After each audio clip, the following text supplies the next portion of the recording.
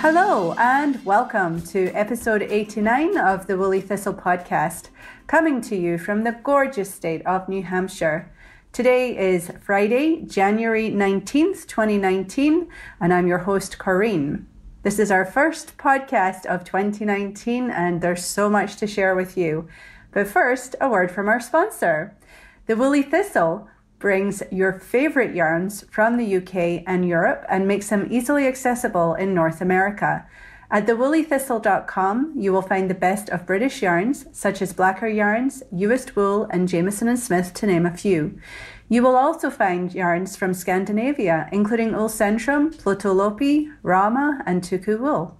At the Woolly Thistle, we encourage woolly wanderlust and we share information about where the wool was grown and milled.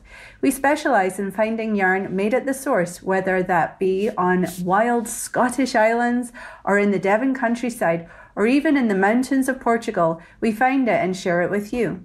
With excellent customer service and beautiful yarns to peruse, you will love shopping at thewoollythistle.com. And remember, there's 2 L's in woolly. So let the Woolly Thistle do the international shipping so you don't have to. Thank you, listeners. If you're returning for another episode, I really appreciate you coming back. And if you're new to the podcast, and I know there are some newbies out there, you're very welcome and I hope you enjoy the show. So it's 2019 and I wasn't able to get a podcast out right at the end of last year. But that's okay. I hope you had a wonderful holiday if you were celebrating. And I hope your winter is going okay. This is definitely really becoming my most favorite time of the year because we have to knit. I mean, the weather just demands it, at least up here in the Northern Hemisphere where it's winter time. Yeah, so I hope you had a good holiday and that you are trucking along in January. It feels like, well, we're just going at the same old pace. We're just running along here, very busy, and lots of happenings here at the Woolly Thistle. But first of all, let me just tell you, I'm recording this today from my kitchen. It is freezing outside. The chickens are cooped up in their coop, and the cat is not allowed out. The kids are not allowed out. We're all inside. You might hear my fire crackling once in a while. I've got a wood stove just to my left. And I've also got a crock pot bubbling away full of minestrone soup right across from me. It smells really good. You might hear from my voice that I have been having a cold and I'm on the better side of that now, but it is still lingering. So I will do my best to tell you all the news at the Woolly Thistle without sounding too bunged up. So I suppose the biggest news of the year so far at the Woolly Thistle is that I moved the shop. I used to work right out of my home. We had a big room over our garage and also we had a sunroom that I took over. I was quite happy working up there. It was getting more and more filled though, and we were having less and less room to work and walk around and do what we needed to do. And also I have got 3 people now working for me part-time, and they pack your orders for the most part. So it was starting to get really cramped up there. So I started looking at the end of the year for somewhere that I could move to. And I found space in the old woolen mill that's been refurbished.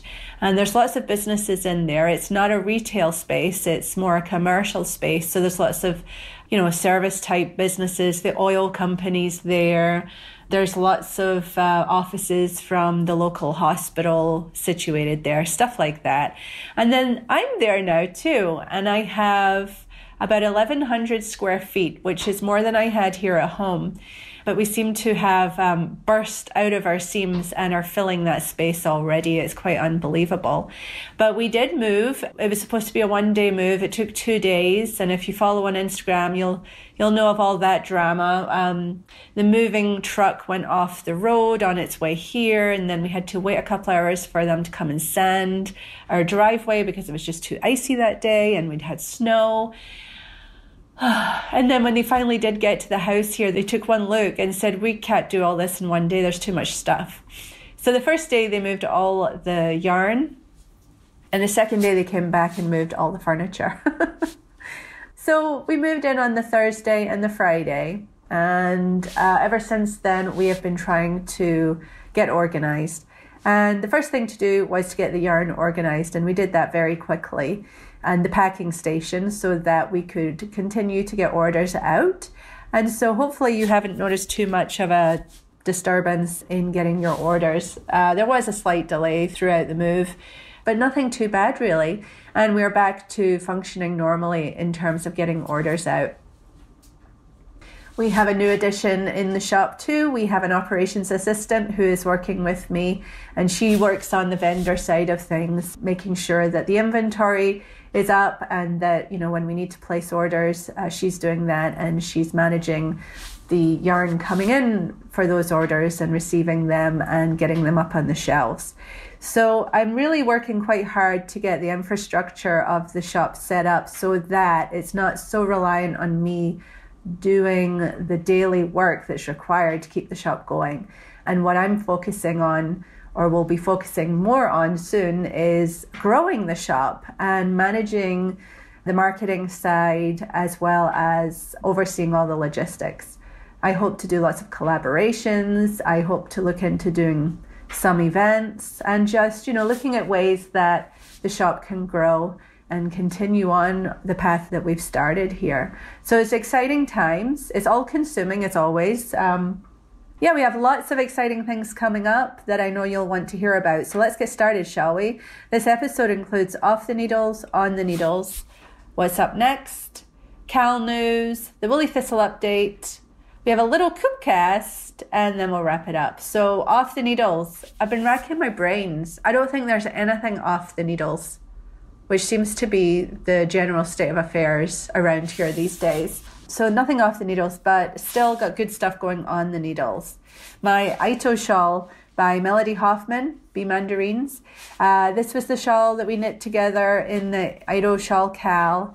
That ended on December 27th. And this was a lovely, very laid back cal where we were knitting with our Plotolopi. And I think many of you did finish it. I know that Maggie is working to get hers finished.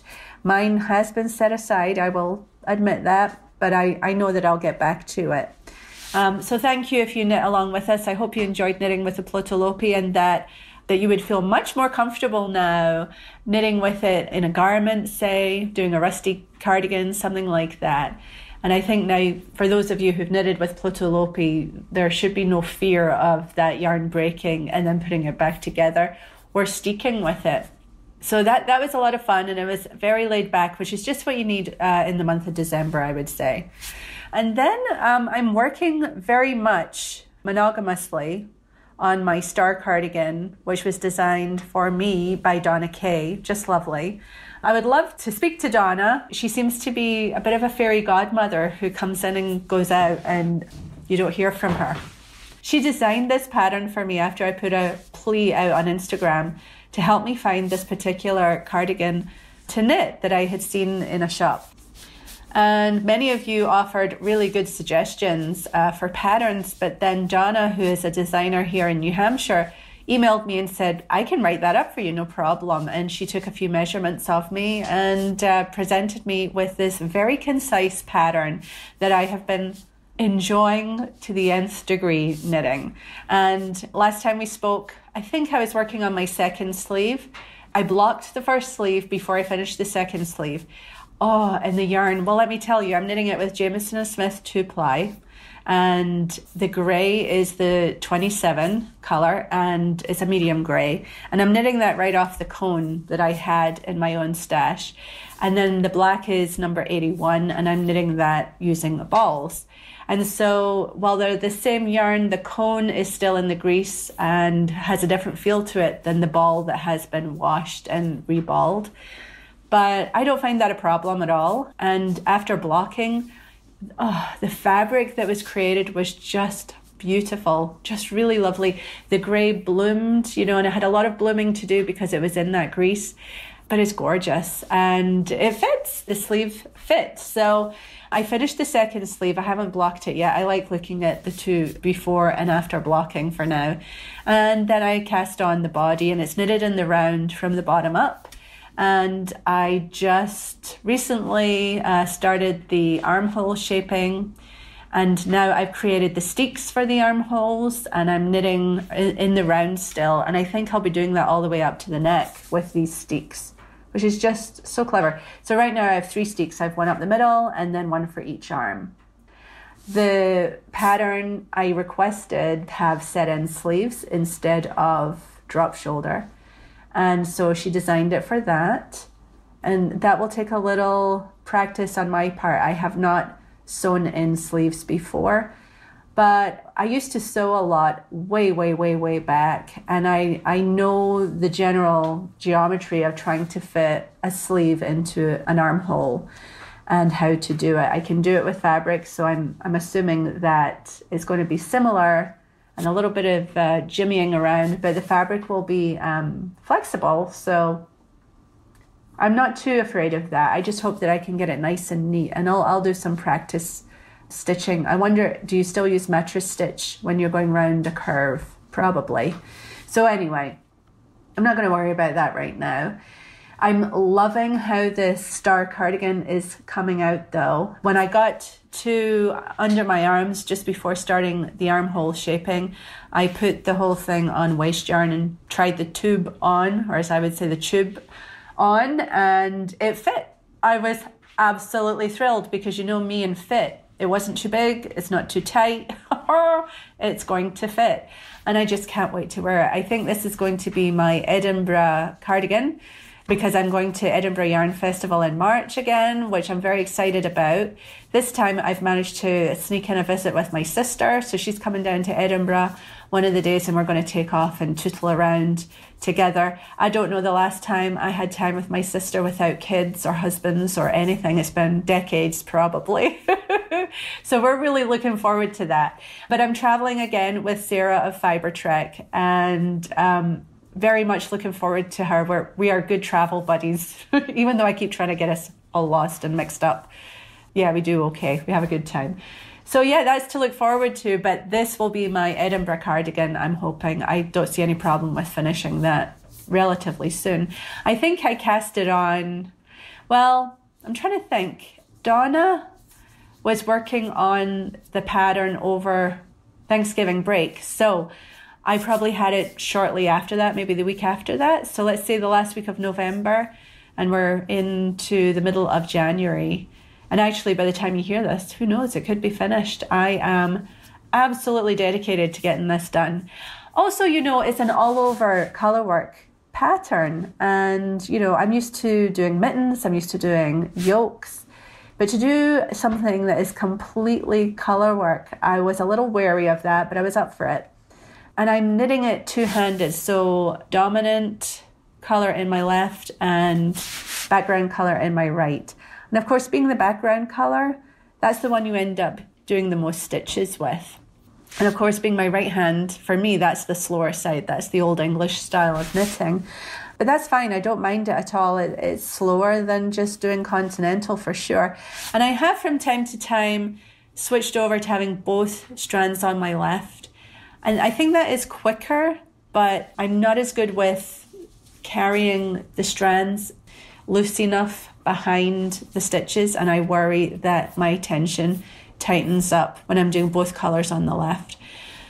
So, from time to time I give that a wee go. Maybe what I need to do during the mitten cal is knit my mittens with both strands on the left, because that's how I learned to knit continental in the first place. Maybe some of you old fogies who've been listening for a while remember I knit a pair of mittens continental, and that was the project that I chose to knit this new way to me. I was an English knitter all before that, And mittens are a great small enough project that you knit enough to learn and master the new way of doing it. But it's not so big that you're committing to something that just seems too high a mountain. So maybe I'll do that with my mittens. My next mitten cast on is have both strands be on the left, because I would prefer to knit all continental with my colour work. But this is not the project to do that with. So anyway, all that to say, knitting colour work all over, at this point, it doesn't faze me at all. It's just what I have to do. And I absolutely love how it's knitting up. My friend Maggie, for Christmas, amongst the lovely gifts she gave me, one of the things was some highlighter tape that she found on Amazon. And this is even better than washi tape. I used washi tape on the line above the line I'm knitting on the chart, so that my eyes go right to where it needs to go to knit and know what comes next. But sometimes the washi tape loses all its stickiness and will fall off. And sometimes it's so sticky that when you peel it off, you're bringing off the paper as well, and you're losing the chart. This highlighter tape is translucent enough that you can actually see through it, which can be handy. It's just the right tackiness. So I'm going to see if I can find some of that for the shop. I think it's very, very useful, especially for those of us who want to keep an eye on the line of the chart that we're on, or even the line of written instructions, So, yes, so that's my Star Cardie by Donna Kay, who is on Instagram, but I don't think she has any posts. She's on there as Tree of Life Knitter. But she is a well-known designer who has taught classes at various festivals and whatnot. So I'm very honored that she did that for me. And I would love to catch up with you, Donna, if you're listening. The next thing that will be on my needles after I finish the Star Cardie will be Rosamond by Marie Wallen. This is something that I've started already. This is knitted in Rowan Felted Tweed DK and is a gorgeous cabled sweater. Well, it's actually a ribbed sweater, all over ribbing with quite an elaborate cable motif going up the front. And it's not elaborate. There's just a lot of it, let's say. This is knitted in pieces. I've knitted up the back and I'm just at the armhole shaping now. And then I need to knit the front. That is starting to call to me again. I put that aside quite a while ago because I just kind of had enough of it. But it's calling to me again, and I would like to have that finished for Edinburgh as well. So that would be great. I'd be very happy if I had those two sweaters rather. One sweater, one cardigan. So that's what's on the needles right now.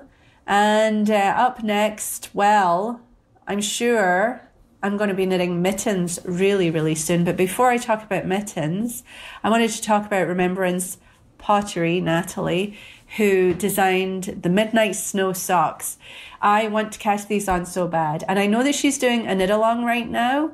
So if you go to her Instagram, Remembrance Pottery. Now this is Natalie who makes those gorgeous pottery mugs. I once had the honor of selling them in the shop. And I hope that I do get to do that again another time. Anyway, she has designed these Midnight Snow socks, which are colorwork socks with a little cottage on the front and starry snowflakes falling, and they're just lovely. A very nice picture scene on the socks. I went to knit mine in Rauma Gamma Celery. It's not Gamma Celery. Gamma Celery. Right, it's not celery. Got celery juice on the mind because I follow this guy and he's really pushing celery juice right now on Instagram. I hate celery, but I really want to try drinking celery juice because I think it'll fix all my problems. But anyway, I digress. So Gamma Celery is a Rama yarn that is a 2-ply. So it's slightly thinner to the touch than their Finno yarn, which is their fingering weight. But it's actually got less yardage per weight than the Finno yarn. Interesting, isn't it? I think it's got something to do with grist. But anyway, I have some of that yarn in stock because that's what's used for the Trondheim mittens by Pia Kamabornia. And you guys are enjoying that pattern and buying that yarn for it. But I would like to get more of that yarn in. And in fact, I think I'm going to get all of their colors in. You know, they don't have a huge selection of colors. It's a much smaller palette. which is why I don't mind getting all of them in all at once. So I think I'm going to do that. And maybe I'll have them coming in round about the time this gets published. So that I want to knit these socks in that. Now it's only a 2-ply yarn, but from what I hear, this yarn is good for mittens and socks and all things hardy. It's 100% wool, but it is a higher twist and is meant for socks. So I'm going to give that a go, and I'll let you know how I get on with that. So before I start telling you about what else I'm dreaming of knitting, because they do fall into the mittens category, let's talk about Cal news. We just recently closed up our Ido shawl Cal, which finished at the end of December, and I hope you enjoyed that and your Plotolopi experience. It was a lovely Cal, very low key, very relaxed, just what we all need in December. And yeah, I hope you enjoyed knitting with Plotolopi. The next Cal that I'll be hosting is the Woolly Thistle's Colourwork Mitten Cal. And this is the one formerly known as New Hampshire Knits Mitten Cal. This will be its 4th year, which I'm just really proud about. This is a great Cal. This was the first and only Cal I ran for quite a while. And every year we have lots of people coming back to knit with us, as well as designers coming back to offer up designs and pattern prizes. So the dates I'm announcing are, February 22nd until April 5th. And that's a 6-week window starting on Friday, February 22nd. So that'll be good. I'm reaching out to the designers now. So if you know of any designers you want included in this who have some colourwork mitten patterns that we can knit, then please send me an email and let me know their names so that I can contact them on Ravelry. There will be discounts and there will be prizes, and I will work out what the grand prize is going to be as well.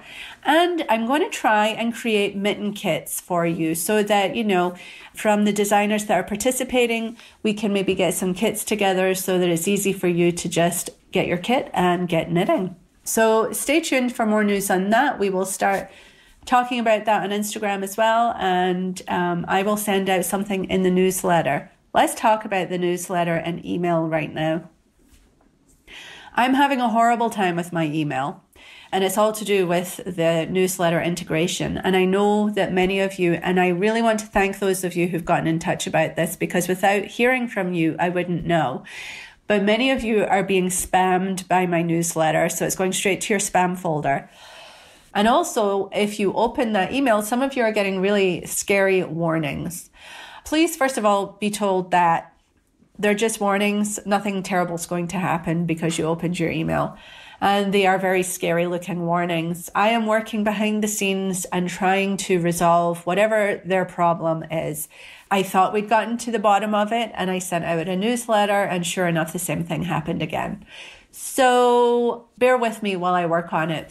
But that has inevitably brought in my whole email system into question as well. And so we're digging through that.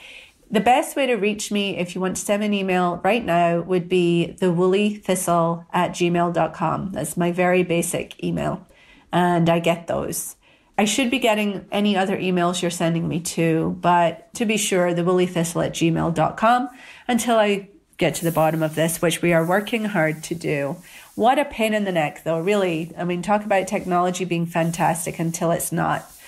Anyway, so I'm not going to send out a newsletter until I'm happy that things are okay again. So until then, just rely on Instagram, emailing me, and Ravelry to a lesser extent. So let's see. Oh, so what will I be knitting? I don't know. I really want to knit the Underwing Mittens by Erica Hoosier, and lots of people have knit that already. They're just so appealing, though. They're just lovely. So I wouldn't mind knitting a pair of those. And you'll remember that our mitten cal lets you knit any weight of yarn. And, you know, the bigger the weight of yarn, the more you have to knit. Like, you wouldn't knit fingerless mittens out of Aran weight and call that an entry. But if you're knitting fingering weight, you can knit fingerless mittens. So the Underwing mitts will qualify for that.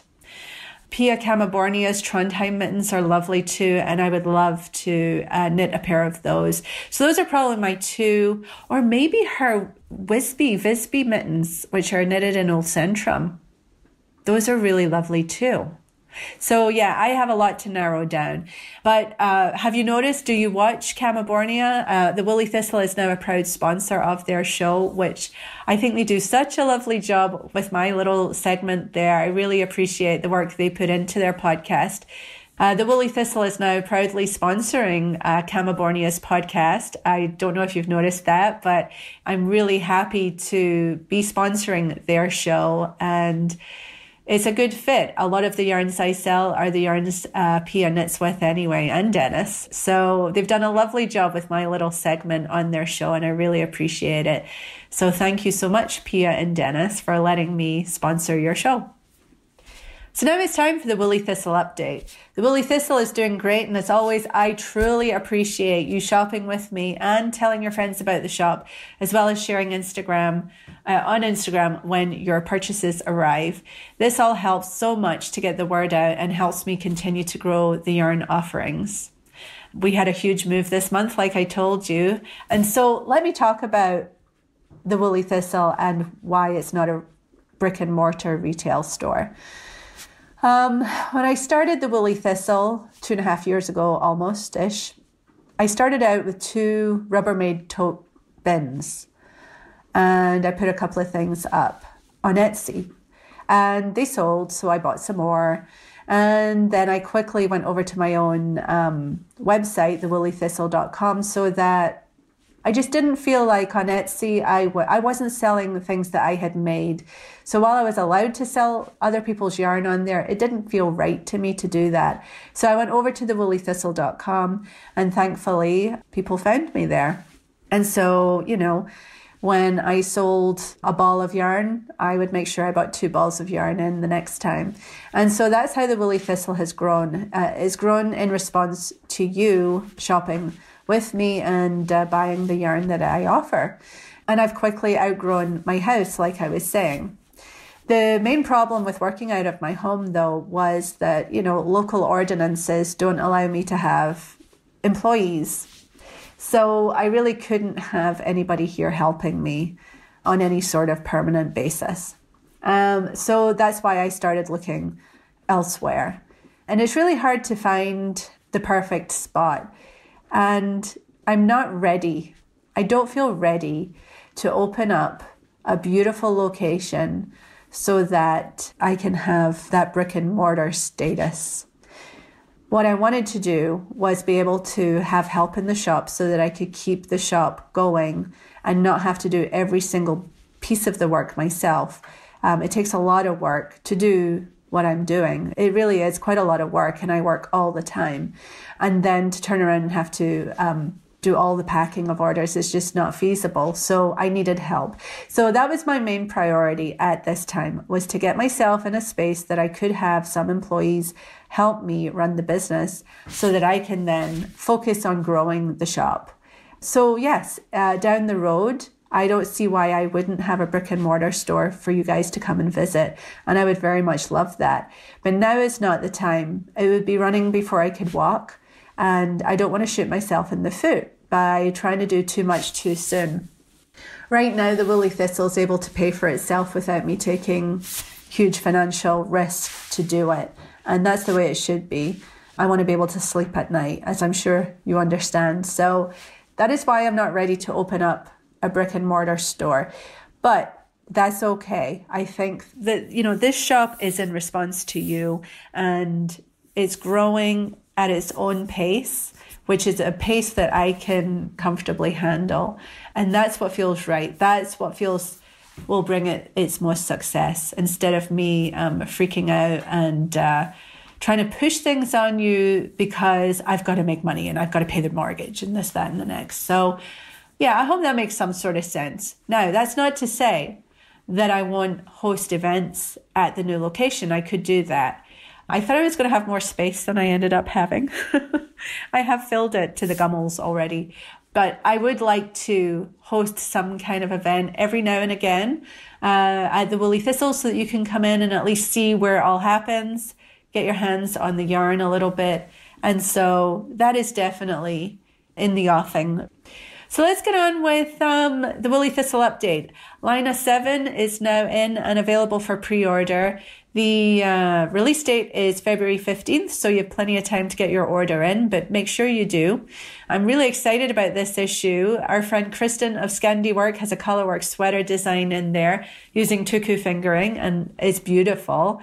Our friend Emma of the Woolly Mammoth has her BFL Massam DK yarn featured in a pattern by Lurka of Fibre Tales podcast. She is so cute, and I'm sure she's had her baby by now. And then there's a lovely Q&A with Annie Claire, who is by Annie Claire, who recently moved to Vermont, and I hope to get together with her soon. So pre-orders are now available, so secure your copy at the Woolly Thistle. Marie Wallen's British Breed limited edition yarn gift boxes should be here any minute. This, unfortunately, is very limited in stock. I don't have many at all. They were very expensive to get here due to the size of the box. It was very expensive to ship. I will be taking on some of that cost of shipping them here myself, but unfortunately, I think some of it will be reflected in the price that I have to charge. But this is a beautiful gift box set. It includes one of each of the colors of the British breeds, which is 12 balls, and 4 exclusive accessory patterns that so long as you get gauge, you will have enough yarn to knit all of it, and a project bag that comes from Marie Wallen. So yes, I have been inundated with emails and messages asking, if I can save one for you. I just don't have enough, and I'm not sure yet how I'm going to do this. I don't really want to put them up and have them disappear in a second flat. So I'm going to try and come up with a creative way for them to have time to be found on the website or something. I'm not sure how I'm going to do it yet, but I am going to find a way that hopefully if you want one, you really, really want one, you can get one, and that they're not snapped up by the lucky few who happen to be first in the queue when they go live. I'll do my best, but those are coming. Also, more of her yarn is coming. What do you think of the British breeds? I was floored. I couldn't believe how lovely this yarn is. It really is beautiful. It's spun at John Arbon, and it's a blend of 4 breeds, and it's got a gorgeous gloss, shiny quality to it while being soft. And the best thing about it, or one of the best, is when you open up that bag. The sheepy smell is just lovely, especially on the raw colorway, which is the bear yarn. Oh, it's so beautiful. So I don't even have a ball of that to call my own. What came in went out very quickly. But I do have more coming. She's completely out of the dark apple, which is the dark green. So I won't be getting that next time. But I'll have all 11 other colors. And then I think after that, we'll be waiting until May before more is milled up. Just replenished is Little Grey Sheep's Hampshire DK, which is a bouncy woolly wool that's hand-dyed by Emma of the Little Grey Sheep. So get your hands on that if you'd like it. Let Lopi and Plotalopi are both in great supply. Tuku fingering is in fairly good shape. I have another order in while I'm recording this, and I hope to have more after that too, but I need to wait and see when it's coming from Finland. Woolly Mammoth, her BFL Massam DK that is featured in Lina 7.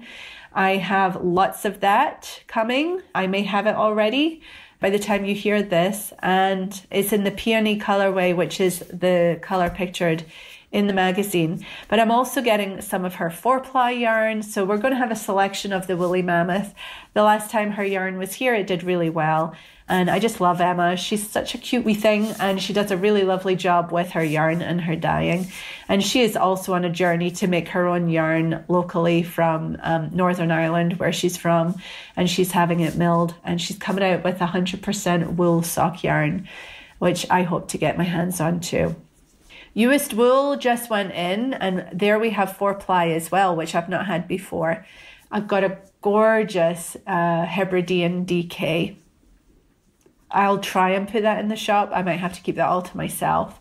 Really deep brown, dark brown color, just lovely. And then I've got some Aran White in their Sith, which is a lovely middle grey color. And I thought that would be good for those of you who might want to knit up a quick weekend or something like that. So a lovely selection of used wool just in. Rama Fennel Garn is in abundant supply. Strict Garn offerings are always growing. And like I mentioned, the Gamal Sari is growing too. We have plenty of the Vintage Shetland Project. If you got that for your Christmas, do you like it? Isn't it the most amazing book? I hope you're enjoying it. It's such a lovely book. The photos, the gallery is gorgeous.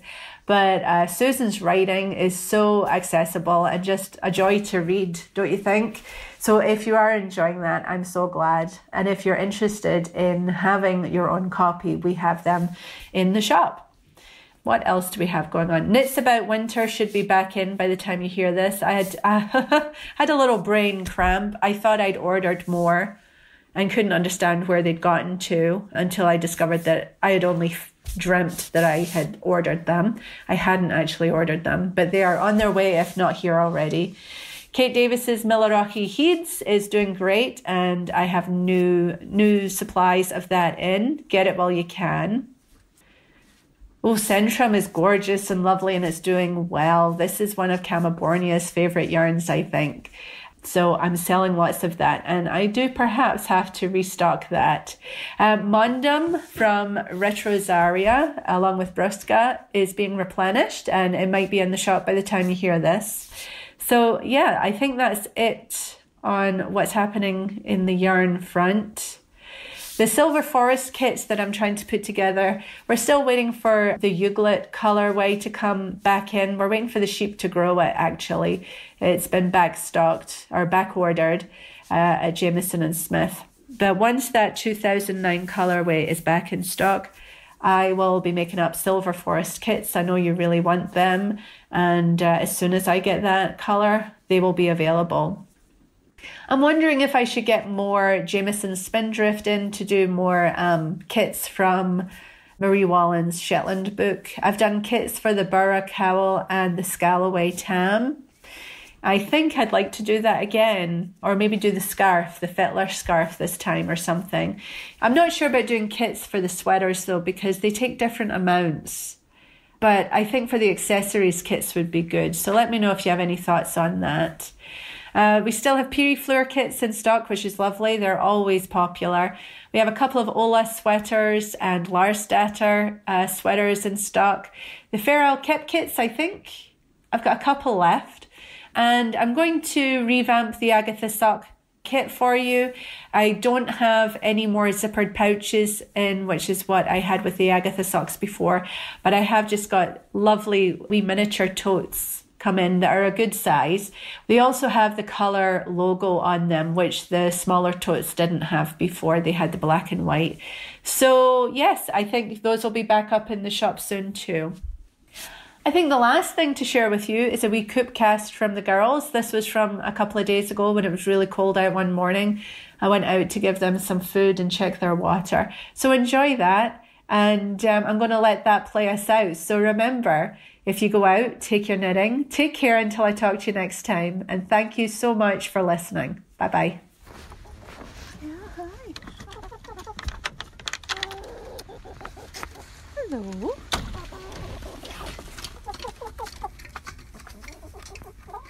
Hi. Good morning.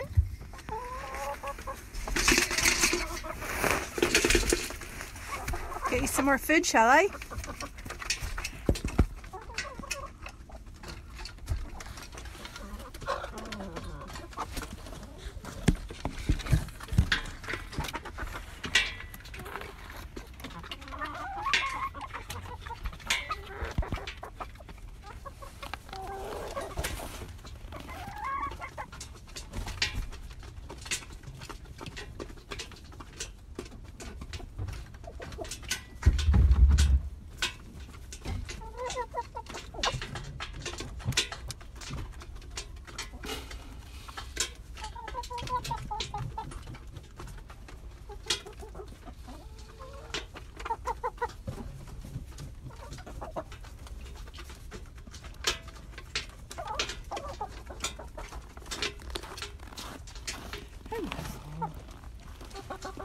Here you go.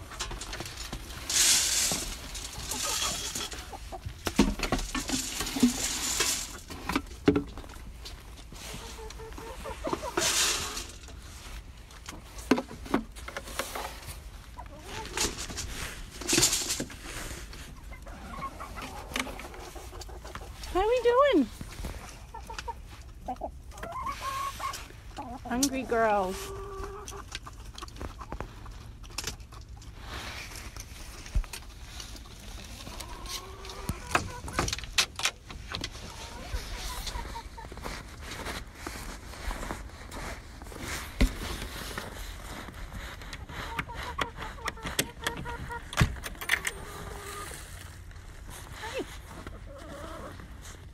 Okay, you got some water.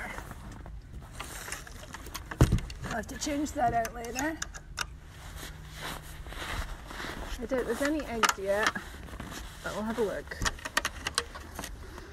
Ooh, there is one. Thank you. It's very cold though. Okay. In we go.